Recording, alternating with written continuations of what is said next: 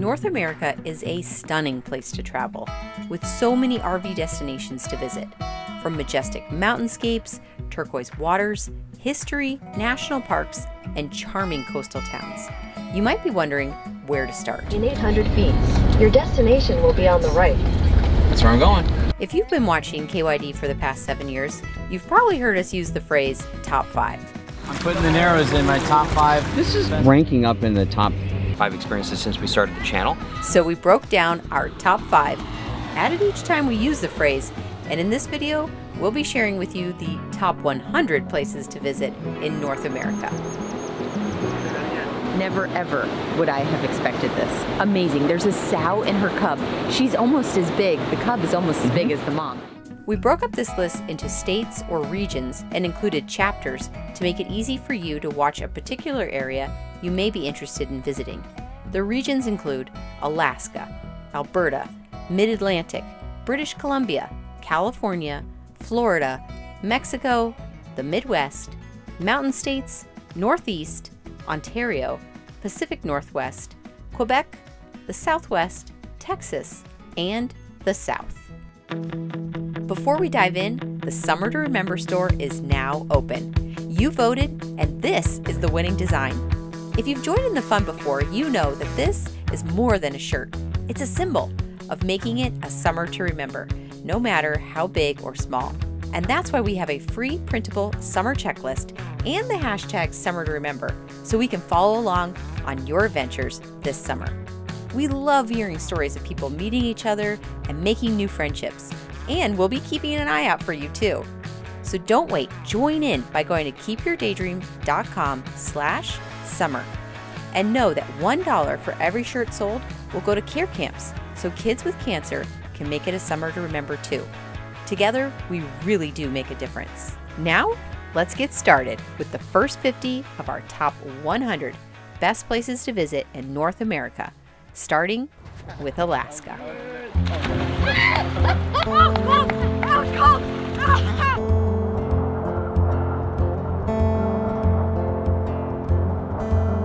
Woke up this morning with the sunrise in my eyes. So now we need to think of a riddle. I know a moose will be involved. Just like a new day, a breath of fresh air in my life. A typical RV trip to Alaska is between 45 and 100 days, making it a bucket list destination, and rightfully so, because of the wildlife with the rugged views, spectacular glaciers, and bears. So many beautiful bears. Although there are countless locations to mention, 3 stand out, the first one being Homer, Alaska. Homer is a small city on the bay on Alaska's Kenai Peninsula, best known for fishing. And that is where Carson caught his $1,000 halibut in a fishing derby.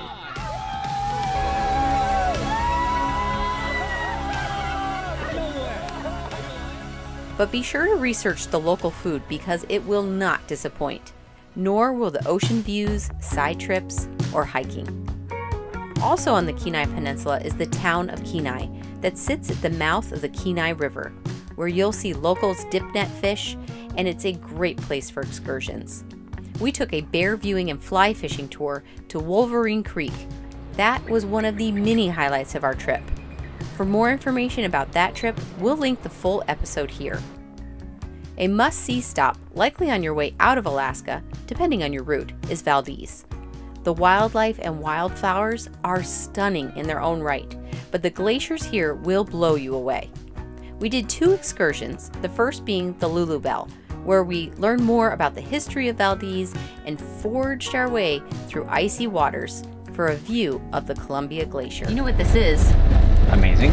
Yes, a floating classroom. It is. It's a geological experience. We get to talk about erosion, we get to talk about icebergs, but that's what I feel like Alaska has been like the entire time. Seeing glaciers is one thing, but walking on them is totally different. We had the chance to explore the Valdez Glacier on foot and hear the hissing noises of an active glacier moving and shifting below our feet. We have an entire season on Alaska, and we'll link the playlist here. But for now, there are 97 more places to visit, so let's move on to Alberta, Canada.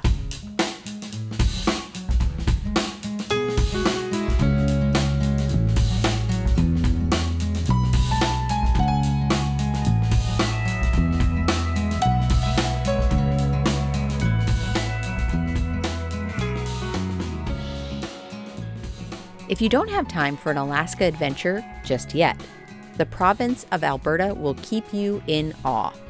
A frequently asked question is, out of all the places you've been, which is your favorite? Although it's impossible to have just one, Banff sure comes to mind. As a starting point, visit the Fairmount at Lake Louise and drink in the beauty with a walk around the lake. Take a canoe or visit the tea garden. Then jump back in your car for a scenic drive over to the glacier-fed Moraine Lake, which just might be the most vivid blue you have ever seen.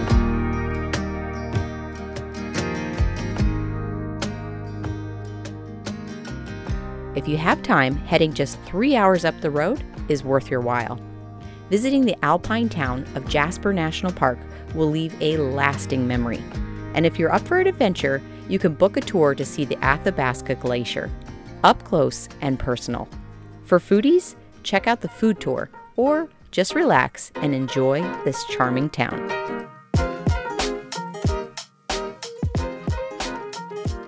Now, let's head back to the United States and take a road trip to the Mid-Atlantic, filled with history and culture up the East Coast, starting with Savannah, Georgia. We've been to Savannah twice, and in each visit we uncover a little more history and charm. Forsyth Park is likely the most popular attraction among visitors, and especially photographers, to capture a picture of the fountain, which was created in 1858. This is another foodie town, so bring your appetite, and you can't go wrong with a self-guided architectural drive. Just up the coast will likely feel like you're walking back in time. Charleston, South Carolina is a port town founded in 1670 and best known for its cobblestone streets, horse-drawn carriage rides, and flocks of ladies visiting for weddings or just a good old-fashioned girls' How many trip. dresses do you have in there? I think we've reached it. I bet not. I'll bet there's more. Move a bit further inland to North Carolina and you'll find the Biltmore Estate in Asheville. The Biltmore Estate is America's largest home and built by George Vanderbilt. The property, winery, and architecture is definitely worth touring, so make sure you give yourself enough time to do it all. When you enter, you'll be handed what looks like a phone for a self-guided tour, and Caleb took this concept to heart. There are plenty of RV parks in the area as well as other places to hike and poke around, so you won't run out of things to explore if you spend a few days. I can't, no, I won't be used anymore. I can't, these days I've tried, I want to break the norm. Nice to meet you. Yeah, you might be a tourist if. You don't have to be an aviation enthusiast to appreciate the Wright Brothers National Monument, located in Kitty Hawk, North Carolina. Visiting the monument is educational for any age, and not too far from Body Island Lighthouse. It's an impressive lighthouse standing 156 feet tall, and while you're there, you can read all about it and why this exact location was selected. We'd love to stay here longer, but Cape Charles is calling.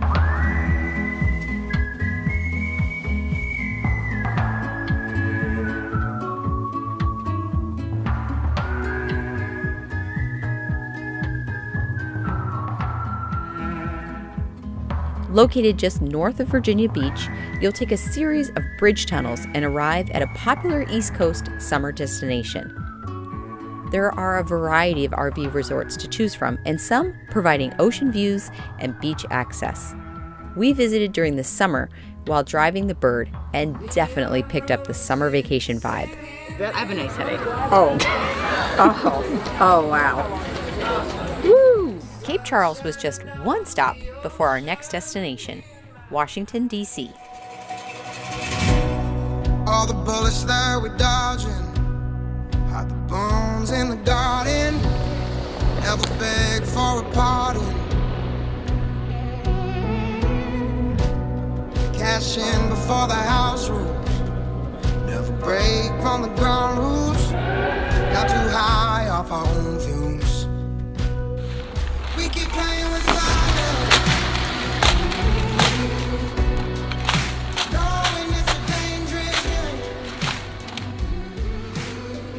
We were lucky enough to have been invited to the Marine Barracks Parade while in Washington, D.C., another spot on our top 100 that should be on everyone's RV route, no matter what your nationality. Visiting our nation's capital is equally inspiring as it is sobering. The neoclassical architecture is grand, and the monuments are worth touring by foot, bike, or even electric scooters. And if you have some time, reach out to your state senator or congressman for a tour of the Capitol. All your allies done betrayed you. You just found out why the good Lord made you. Before you leave the East, a visit to Shenandoah National Park will make for a stunning drive. Perhaps one of the perfect places to visit during the fall to see the colors change. But you'll also get access to the Blue Ridge Parkway, wineries, and more history than you'll know what to do with. The southernmost part of the parkway will take you to the Great Smoky Mountains, and we'll talk more about that shortly. Now, let's go to British Columbia.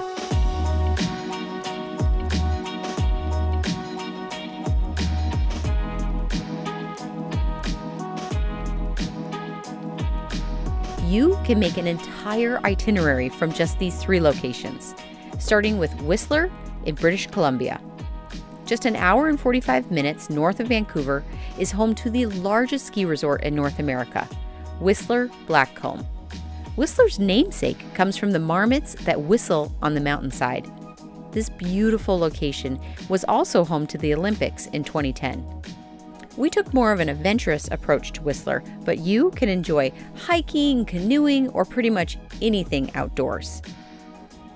If you want to balance the mountains with a little hustle, drive back down to the largest city in British Columbia, Vancouver. From there, you can take the ferry over to Victoria, the capital of BC, and not by accident. There's a lot of history as it relates to the 49th parallel, and you can learn all about it when you visit. One of the biggest draws to Victoria is Bouchard Gardens, and it is an extraordinary botanical adventure. As long as you're on Vancouver Island, there's more to see. Tofino is just 196 miles. Oh wait, it's kilometers. It's 317 kilometers from Victoria, where you'll find stunning beaches, ancient rainforests, and year-round surfing at Cox Bay. We also took a hike to find a plane crash hidden in the forest.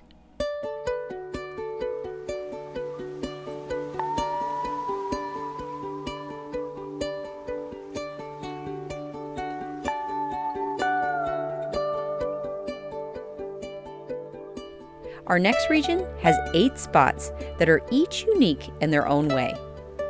It's not always the easiest place to travel due to the cost and popularity, but the weather and beauty cannot be denied. California has some of the best coastal drives we have ever experienced. Highway 1 is an international destination. The drive from Monterey to Carmel and over the Bixby Bridge will have you looking for a place to pull over at every turn. There are also exceptional state parks down the entire route for those that can meet the size requirements. And if you keep driving south, you'll eventually make your way to another top destination, San Luis Obispo. We've been there twice, the first time camping at an RV resort and experiencing all there is to do and see and eat, and the second time camping on the beach, which is something everyone may want to try at least once. And when you're done shaking the sand out of your shoes, you can head over to Paso Robles for wine tours, tastings, and great food, and total relaxation, or even some adventure.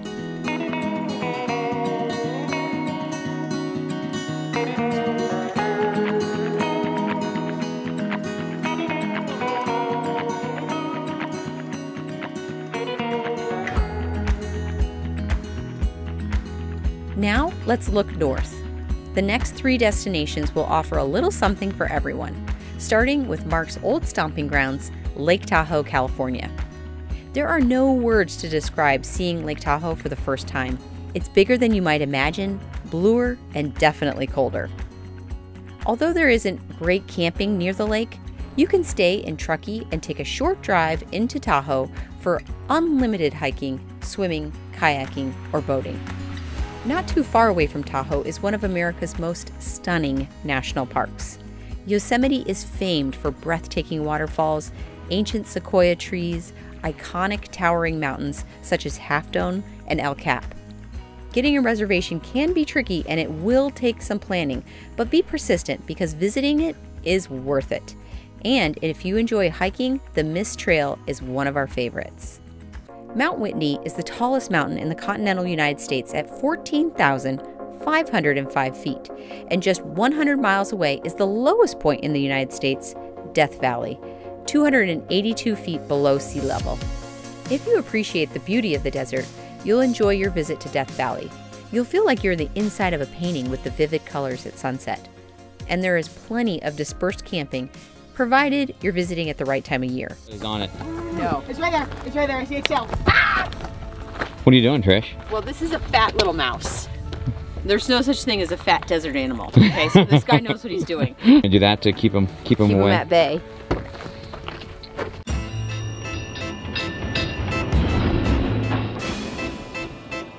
For those that like the city, winding roads, and Ghirardelli chocolate, Tips and tricks for San Francisco. San Francisco will be a must-stop.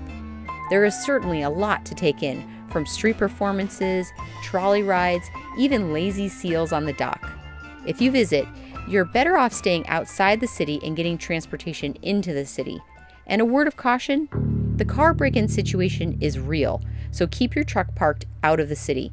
As RVers, we travel with too many valuable things that are vital for our trips. But it can be fun and memorable if you're careful.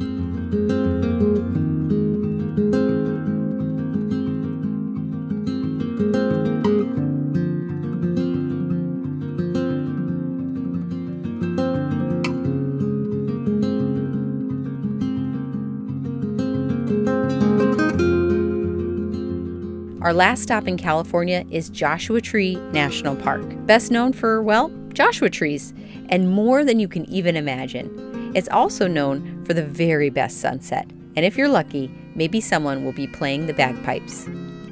There are several great campgrounds in the park, and we've stayed at Jumbo Rocks and Indian Cove. We'll go south of the border shortly, but first, let's travel across the country to the Sunshine State.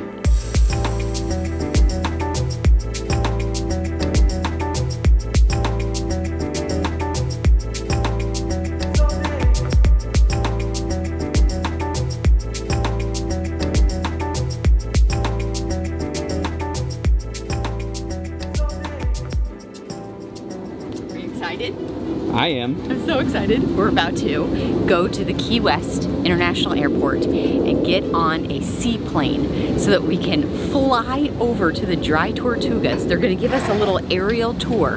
Then they're literally gonna land on the water and drop us off so we can tour the fort and then snorkel and then hop back on the plane and come back.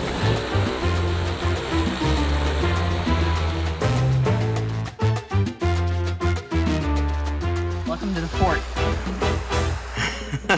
Key West is an iconic place to visit in the United States, as it's located at the very southernmost point of Florida, just 90 miles away from Cuba.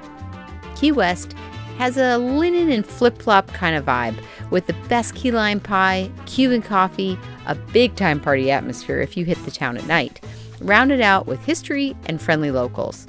And if you're up for an excursion, you can visit the Dry Tortugas National Park. You can catch a ferry there, but if budget allows, flying adds an indescribable element when you get to see everything from the air. You'll learn about the history of the fort, enjoy the beach, snorkel, and work up an appetite for the great food back in town. A common stop on the way back from Key West is perhaps one of the most unique national parks in America, Everglades National Park. You're telling me an alligator can run 30 miles per hour? Yes. For about 30 to 50 yards. It's short-lived, but you won't outrun him. He's very, very fast. Holy.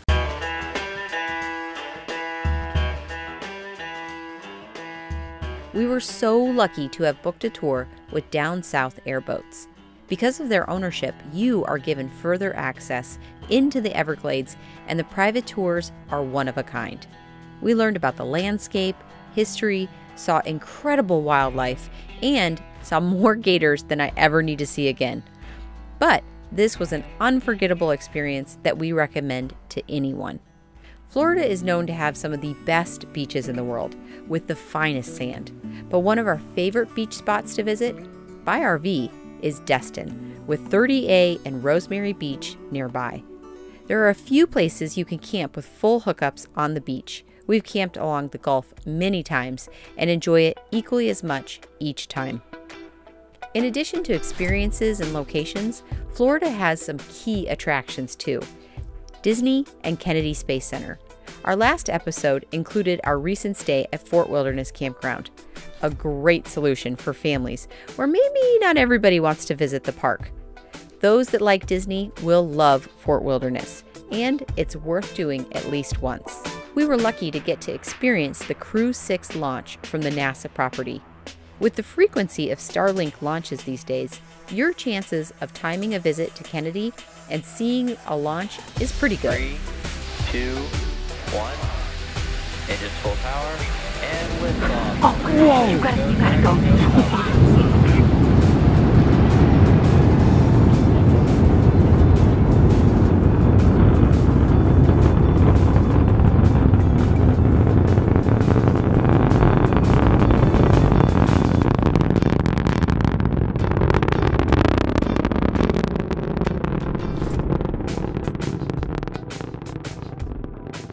And while you're there, stop by the Visitor Center and get a tour of NASA. If you're on the east coast of Florida, you have countless camping options. Melbourne, Sebastian Inlet, Stewart are all good options worth mentioning.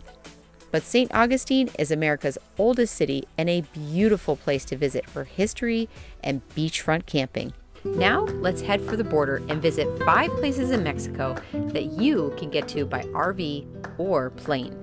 First up from Season 2 is Puerto Vallarta, a popular cruise destination, also makes a great place to spend the winter. We spent 3 months just outside of Puerto Vallarta in a little beach town called La Pineda, and used it as a home base to travel to all kinds of other locations, like Guadalajara, Tequila, and Sayulita. Located in Jalisco, there's no question what the town of Tequila is best known for. The distillery tours are a great way to walk through the history of this spirit and sip on some different kinds of agave drink.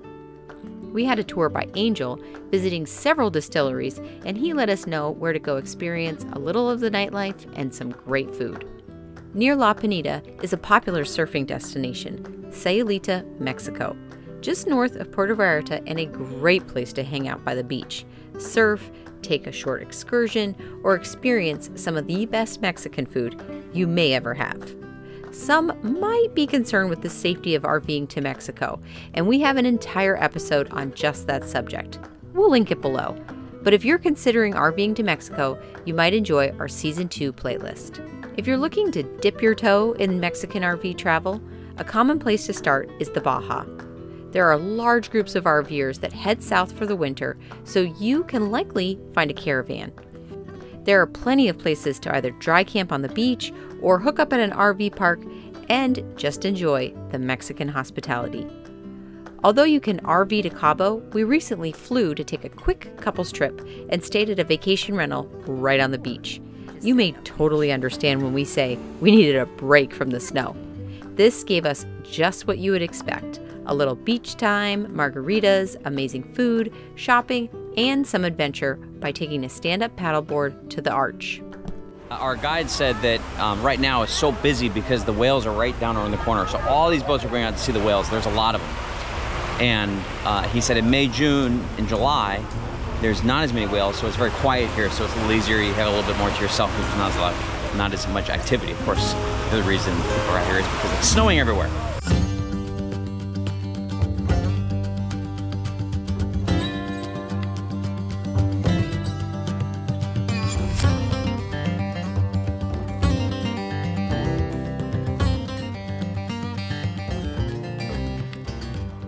This next region might surprise you, as the Midwest is not the first place you think for RV destinations.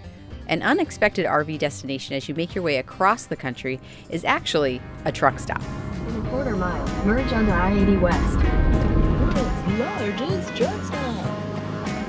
Wow, welcome to the Iowa 80 truck stop. So we figured we'd stop and get fuel here and check it out and see what all the hoopla is about. That, my friend, is a trucking museum. Really? Yes. I don't know if I can handle another museum. No. Realize that the 80 went from New Jersey. Here we are in Iowa. Oh wow. All the way to San Francisco. Oh, that's crazy. That's so cool. I didn't know that either. The I-80 truck stop is the biggest truck stop in America, and they'll let you know. There is plenty of RV parking. In fact, there's plenty of everything, including a spinning Peterbilt showcased in the window. With that, of course, there's a truck museum next door. But our favorite thing was hearing the semis honk on the way out under the sign. And Mark certainly took advantage of that opportunity. We're out of here. Slow down, mama. Why you talk so mean? Good Lord, man, shit. It ain't what it seems. Got nice clothes. Another man-made destination is the Gateway Arch, branded with the title of National Park in 2018. We visited the arch during our Route 66 travel. Hold on, Gary, we're turning left. Oh, he doesn't like We're turning left, Gary. Oh, Hold on, Gary. Hold on, Gary. And we really enjoyed our time there. The museum was well done, the documentary explaining how the arch was built was fascinating, and the narrator's voice will transport you right back to grade school. And for the first time, its grand scale was apparent.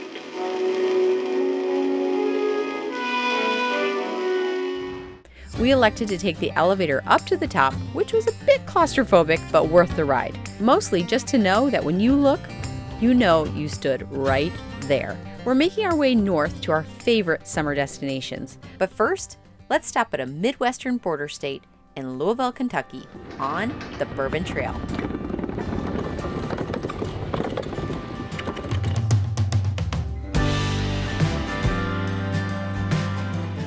These kitties here actually do a lot of work. They're here to trap the mice, keep them at bay. Really? They're working kitties? These are working kitties. They're on the payroll. Dinner is pay. What? Each time we visit Kentucky, we enjoy it. There are so many things to see and do, and the distillery tours are beautiful, and you don't have to stop at just one. Most of the time, they have a cute little place to eat, too. We stayed at My Kentucky Home State Park, but the horse park is another great spot. You can take in the Churchill Downs for a weekday night race and happy hour, and carefully place your bets. You won't be too far from the Mammoth Caves either, so you might as well stop there too. RVing makes events even better, and a couple events made our top 100 list. The first one is EAA's Air Venture in Oshkosh, Wisconsin, or people just call it Oshkosh. It's an annual air show that attracts thousands of RVers, and get this, plane campers, where people fly in and camp under their wing. Plus, you get a traditional air show with fighter jets and the Thunderbirds, all the aerobatics, and the best fireworks display we've ever seen. After the air show, you can head north to Door County, Wisconsin, and hit a festival, or 5, or farmers markets. Whatever you do, it's beautiful. And if you're there in late summer, you'll be lined up perfect for cherry picking season. We loved our time in Door County. We rented bikes, we took an evening cruise, we had a wonderful date night out. Door County will be a place we visit again soon. At this point, we're pretty close to Michigan's Upper Peninsula. We just need to backtrack toward Green Bay and loop around clockwise to the UP. You won't want to miss Pictured Rock's National Seashore. It's hard to believe that this kind of coastline is within the Great Lakes, but we encourage you to either take an evening cruise or, if you're with friends, share in the cost and rent a pontoon boat. We stayed right on Lake Superior Tourist Park Campground. Now, people from the Upper Peninsula are called Yoopers, and people below the Mackinac Bridge are called Trolls. So, we'll have to just go south of the bridge and catch the ferry to Mackinac Island. There really is no place like Mackinac Island. With no cars allowed, everything is on foot or horse carriage, but mostly bikes. There are a lot of bikes. It would be best for you to bring your own, as renting is expensive. In fact, everything's pretty expensive there, but it's a unique experience worth doing.